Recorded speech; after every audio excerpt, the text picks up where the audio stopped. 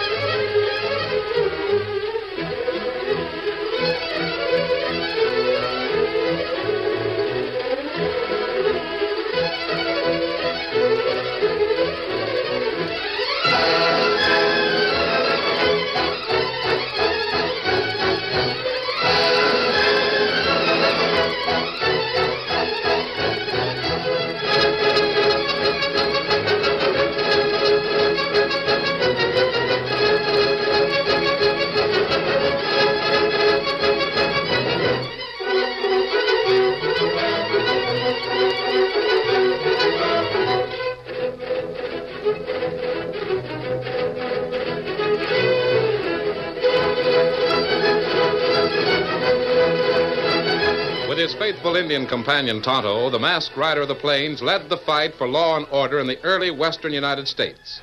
The stories of his strength and courage, his daring and resourcefulness, have come down to us through the generations. And nowhere in the pages of history can one find a greater champion of justice.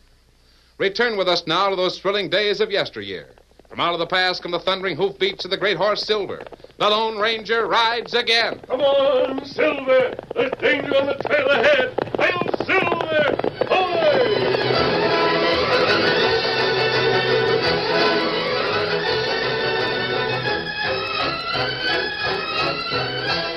The setting sun stretched long shadows over the buffalo grass and the rolling hills as the Lone Ranger, Tonto, and Dan reined their horses to a halt about a half mile from the water hole where they'd pitched their camp. Oh, Silver, let's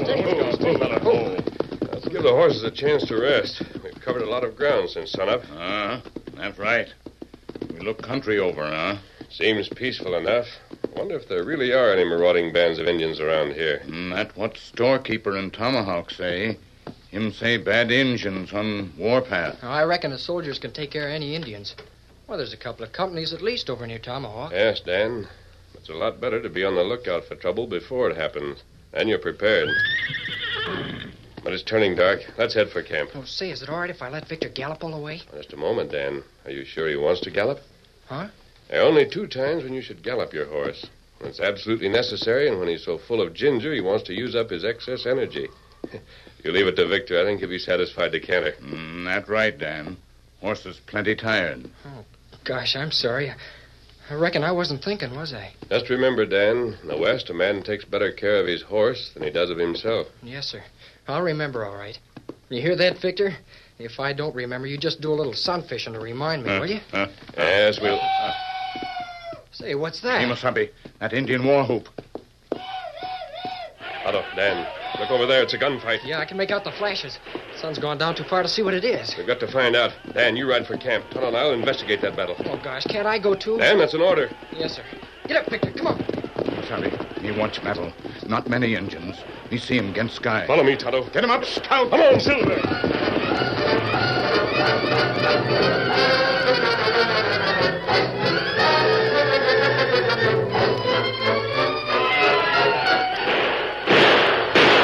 It's all my fault they got us ring around.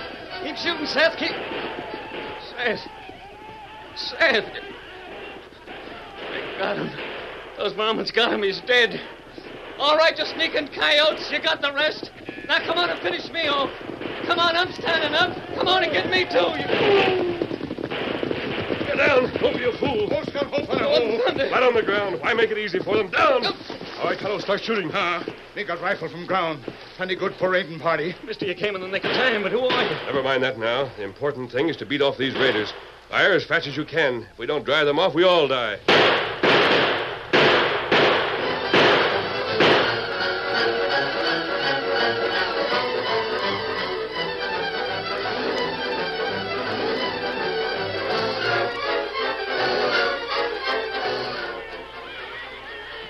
can't believe it. But they're giving up. They had us outnumbered 10-1, but they turned tail and vamoosed. And them not come back. I never saw such shooting in my life as you two did. You did your share. I did my best. I was all ready to give up when you and the... Oh. Here. Oh, what matter him? He's wounded. I didn't notice it in the dark. Hurry, Tonto. Call Silver and Scout. We've got to get him to camp at once. He needs attention.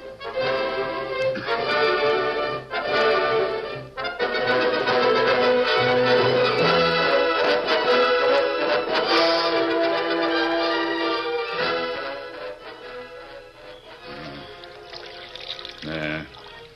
Soldier will be all right now. Golly, he's unconscious, isn't he, Tonto? Him hurt plenty bad. But him get better after a while. It's a good thing you had a fire already and plenty of water, Dan. Well, I figured with so much shooting there might be need of him. Say, who is he, do you know? His name and rank are on his canteen. Let's see. Seth Bradley, Lance Corporal, Company B, 7th United States Cavalry. Well, that's the outfit that's bivouacked near Tomahawk, isn't it? Yes. He must have been trying to rejoin his troop. Gee, was he alone against all those Apaches? No, Dan, him not alone. 2 other soldiers with him. Well, where are they? The others are dead, Dan. Oh. It's getting late. I think you'd better roll in for the night. Yeah, I reckon I'd better. Good night. Good night. Night, Dan. Tonto, there's something strange about this. Did you notice how Bradley was mumbling all the way back here? But him with you on Silver.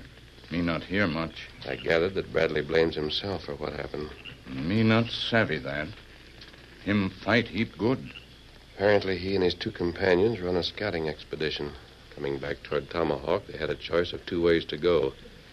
The other men wanted to go by way of Blue Creek. That north trail, huh? Yes. Bradley held out for the southern trail along Lone Wolf Pass. The Apache raiding party was waiting for them. That's too bad. But that not Bradley's fault, Kemosabe. That's just bad fortune. 2 men died, Tonto. Bradley keeps remembering that. It'll be up to us to make him realize he's not really to blame. Maybe we do that in the morning, huh? I'll talk to him in the morning and see what I can do. Meanwhile, I want you to ride tonight. Me go now? Yes. I found this packet in Bradley's blanket roll. Must be important, and I want you to take it to the commandant at the Army bivouac at Tomahawk. Me savvy. Want to do what you say. Me get to Army camp in morning.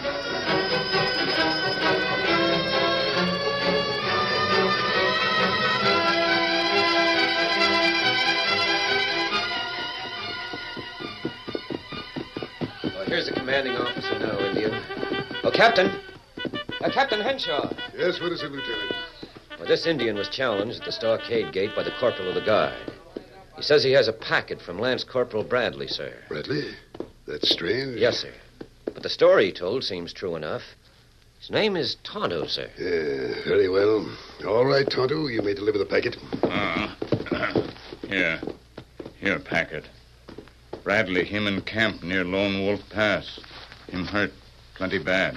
The Indian says Bradley was ambushed by Apaches near the pass. Kincaid and Crummins were killed outright. I see. And how did Bradley manage to survive? The Lone Ranger here shooting. We helped drive off Apache. What's that? You're the Indian companion of the Lone Ranger? Me, Tonto. Well, that's a statement that's easy to make, but hard to prove. We'll see. Lieutenant, is this writing authentic?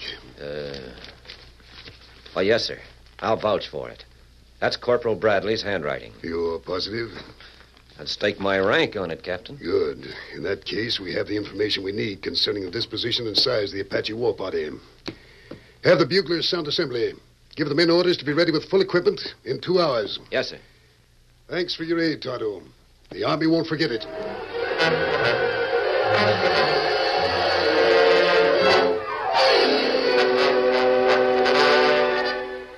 Killed him.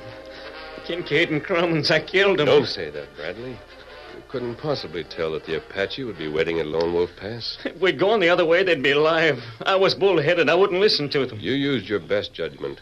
Don't blame yourself for a mistake that might happen to anyone. 2 of them. Dead and... What's that? Horses, Apaches. Lie back, Bradley. Lie back. It's only Tonto. Lie back. That's it. Is Tonto coming back? Yes, he made good time. Hi, Kemosabe. Hi. Hi, Tonto.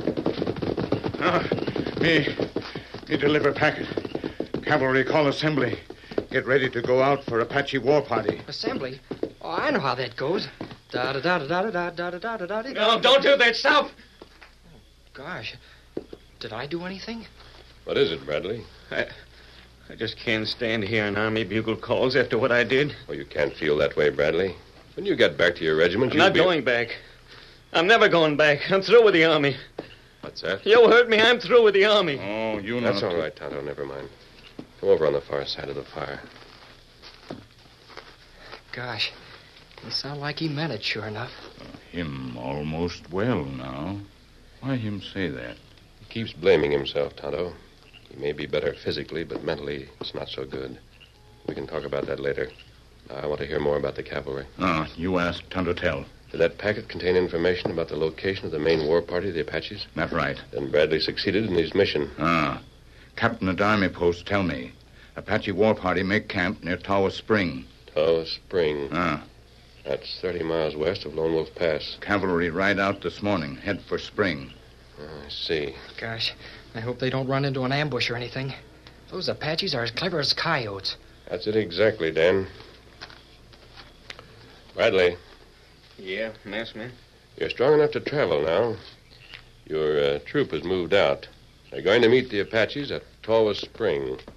My troop? Well, you should join your comrades. Well? No, I can't. Quiet, Tonto. All right, suit yourself, Bradley. Perhaps you need a little more rest. Yeah, that's right. Little more rest. In that case, you can stay here. Dan, you and Bradley can tend to the camp. Well, sure, but aren't you staying? No, Tonto and I are riding out, but we'll be back. Here, Silver. Here, Scout. Steady, big fella. Adios, Bradley. Adios. This way, Kimosabe. All right, Silver. Get him up, Scout. They're heading west. Heading for Lone Wolf Pass. Wonder where they're going. I don't know, Mr. Bradley. But I'll bet it's Tawa Spring.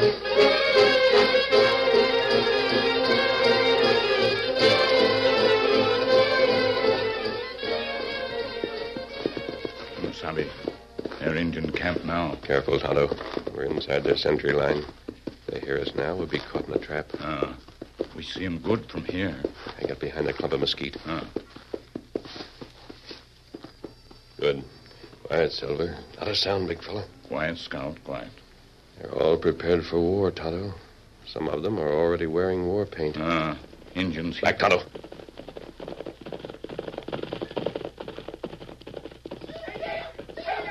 Tonto, look. Scouting party returning to camp. They came from the southeast. From Blue Creek. That's the direction the cavalry is coming from. Kimosabe, you watch. They make powwow. Use Indian sign. Yes. All the braves are clustered around them. We can read their gestures even if we can't hear their words. It looks as if... Tonto. Tonto, you savvy? Me savvy. Scouting party find out about cavalry. That's it. They know the soldiers are coming. Now make plans for a surprise attack. Quick, on your horse. We've got to warn the soldiers before they're ambushed. Tonto, we've been discovered. Those sentries are behind us. Indians come up in camp. We're between two fires. Kimosabe, what we do?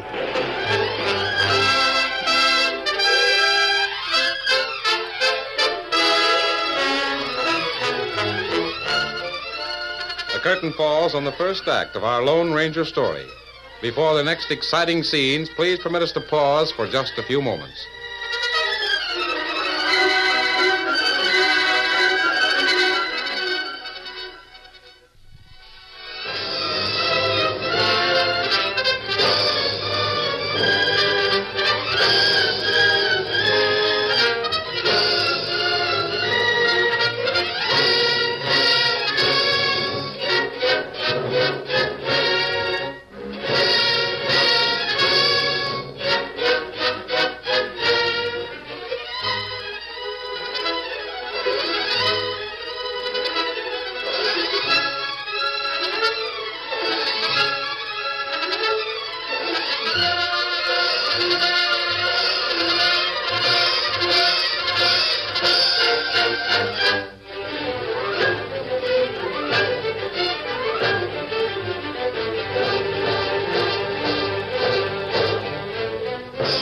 To continue our story. Aroused by the war whoop of a keen-eyed sentry, the Apache braves gallop up the slope from their camp toward the Lone Ranger and Tonto, while behind them the sentries are pouring lead down on the two men. Kimosabe, we not have chance. Too many Apache. If we stay here, we're lost. Mount, Tonto. Mount and ride. Steady, Scout, steady. Now, Tonto, up the hill. Our only chance is to break through the lines of the sentries before the rest of them get up from the camp. Get him up, Scout. Come on, Silver. Kimosabe, him ride straight at you. Faster, Silver. Right at him. You knock him right from saddle. We're not clear yet. Ride, Tonto. Ride.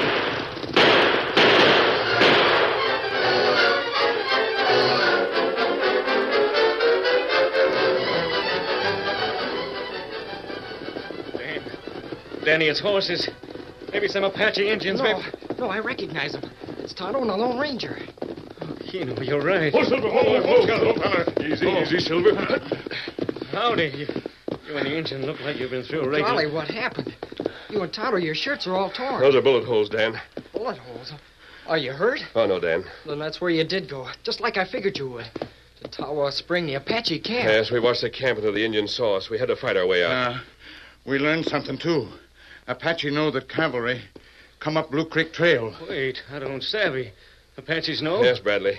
They had a scouting party out. The Indians know that your outfit is heading for their camp. You know what that means, don't you? Why, It means that the Apaches will break camp and move out themselves. They'll have the advantage of surprise, and they may be able to catch the soldiers unprepared. Unprepared? Why, it'll be a massacre. Unless your captain is warned ahead of time. Well, why don't you ride and warn him? Why don't you or the Indian... No, Bradley. Tonto and I'll have to go back and pick up the trail of the Apaches, so that we'll know where they are. That's right. Apache pick place for ambush. They hide in hills, maybe. We follow, give signals right time so cavalry know. Yeah, I see what you mean. Besides, I wear this mask, Bradley. Would your captain trust a masked man? But you're the Lone Ranger. There might not be time to prove that. Yeah, I reckon so. There's still some time before one of us has to go. We're about halfway between the Indians and the cavalry now. One of us could leave after dark and still reach the soldiers before dawn. That's when Indians make attack, at dawn. What about you, Bradley? Me? Yes. Well, it would mean more shooting. I couldn't face it. I'd run. After what happened to Kincaid and Crummins, I'd run. I tell you. Golly, Easy, Dan. Oh, by the way, Bradley, suppose this evening we ride out to the spot where we buried Kincaid and Crummins. Huh? We went back and buried them, but you haven't been there. You've been a little weak. Perhaps one of us could say a few words. You owe it to them. Don't you think so? Kincaid and Crummins. Yeah. Yeah, nice men, I reckon I do. This evening.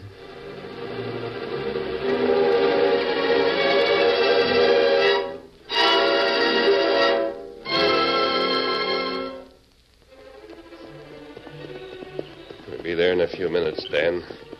You know what I want you to do. You've got it straight? I'll try. Bradley's a good man and a good soldier. He's got to get over this weakness. I'll do my best. Gosh, the stars look bigger than silver dollars, don't they? Yes, they'll be looking down on us. Remember, it's when I finish talking and raise my hand. Understand? Yes, sir. Now let's get up with Tonto and Bradley. Get up, Victor. Come on.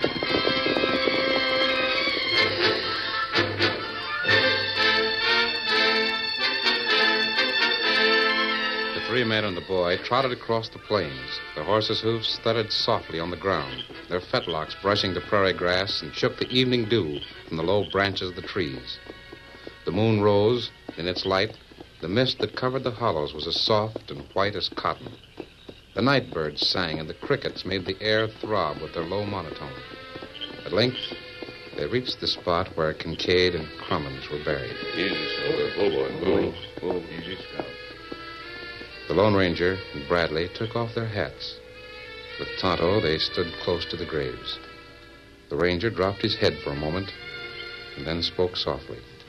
As he spoke, young Dan moved back from them until he was some distance away, till he could just barely hear the Lone Ranger's low tones and just see his bowed head in the moonlight. For these two resting in the earth are men who died honorably and bravely.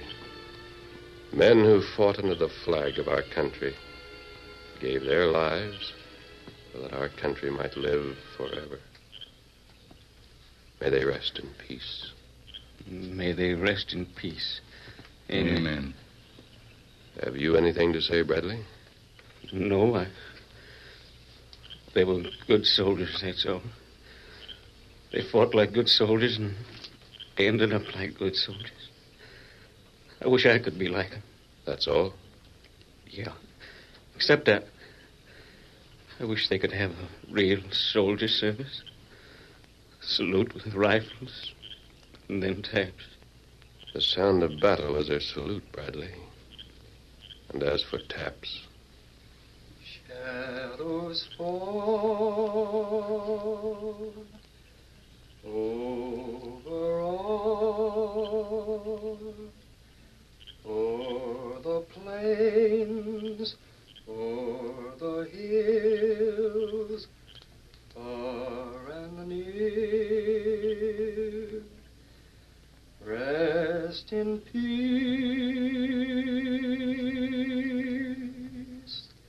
safe from harm. God is here.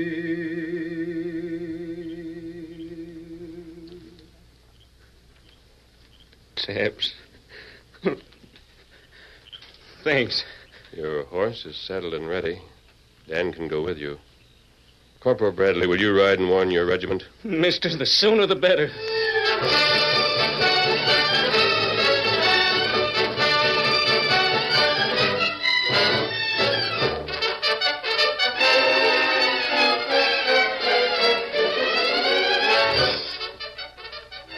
Move the lamp a little closer, Lieutenant Travis. Now, according to this map, we should reach the Apache camp in another day's ride.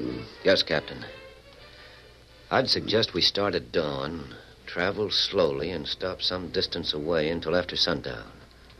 And then we can make a moonlight march and surprise them around midnight. Yes, it's the best arrangement. In that way, we can subdue them without too many casualties. Too bad Corporal Bradley isn't with us. Yes, sir. He and Kincaid and Crummins were the best scouts we had.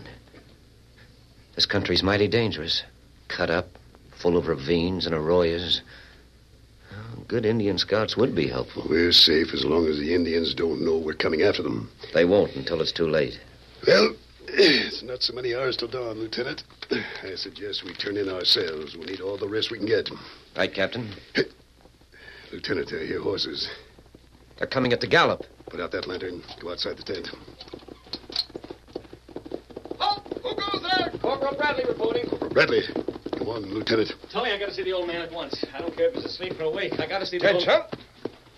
As you were. Yes, Corporal. The old man is here. Sir, I beg the captain's pardon. I didn't see the captain. Never mind, Corporal. I suppose every captain is called the old man. I used that term myself when I was a shaved tail. You and your companion look as if you've been riding hard. What's it about, Corporal? Sir, the Apache know the troop is heading for Tawa Spring. What's that? They've broken camp and they're heading this way. They plan an ambush. Are you sure of this? Did you see the Apaches yourself? No, sir, Captain. I was recovering from a slight wound, but... Oh, gosh, sir, you've got to believe us. It was the Lone Ranger and Tonto who spotted what the Indians were up to. Lone Ranger? Oh, I see. Go on, Corporal. Well, that's about all, sir. Except that the Lone Ranger and his Indian pard are trailing the Apaches now. The masked man said for you to ride out tomorrow, same as usual. To have the men look as if they don't expect anything, but to be ready for trouble every instant. And the masked man said we'd get a signal at the right time. Begging the captain's pardon, sir. Oh, gosh, Captain. Lone Ranger didn't mean any disrespect, and he didn't want to make out that he was telling you what to do. Only, well, the Lone Ranger knows the West better than anybody else. It's all right, son. I understand. Lieutenant Travis. Yes, sir. We ride at dawn. We'll do as the Lone Ranger suggests. Look at ease, but be prepared for anything. And watch for a signal.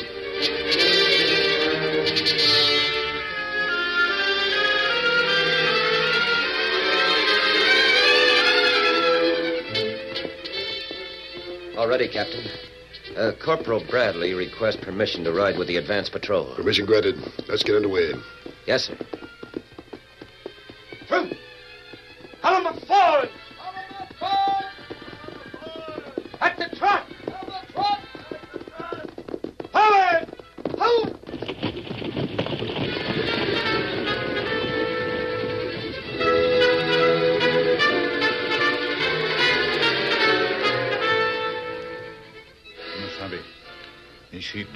Around edge of hill. Yes, that's the cavalry. They'll be in the valley very soon now. Apache see him, too. They get ready. We're behind them, Tonto. When we fire into the air, they'll be confused. The cavalry will take advantage of that confusion. Me savvy. Get ready. Back to the horses. In the saddle. Uh-huh. Steady. Now fire. Get him up, Scout. Come on, Silver.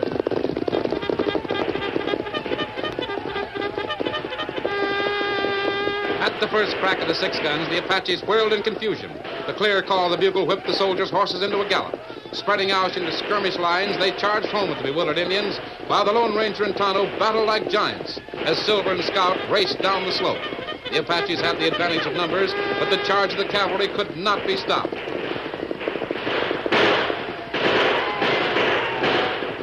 Soon the Apaches gave up the struggle, throwing down their guns and sliding off their ponies. It worked, Captain. It worked. We got him. We got every last one. It's a fine victory, Lieutenant. We owe our success to the Lone Ranger. Did you see the way he fought? Yes, sir. Where is he? I want to meet him. I want to thank him. He's gone. Begging the captain's pardon. There they are. The 3 of them. The youngster, the Indian, and the Lone Ranger. They're riding away. Yes, sir. The Lone Ranger doesn't ever wait for thanks. But when the trumpet blows for action and the fighting starts, you can bet your boots the Lone Ranger's right in the thick of it. Fighting for the same flag as all of us. I'll Silver! Away!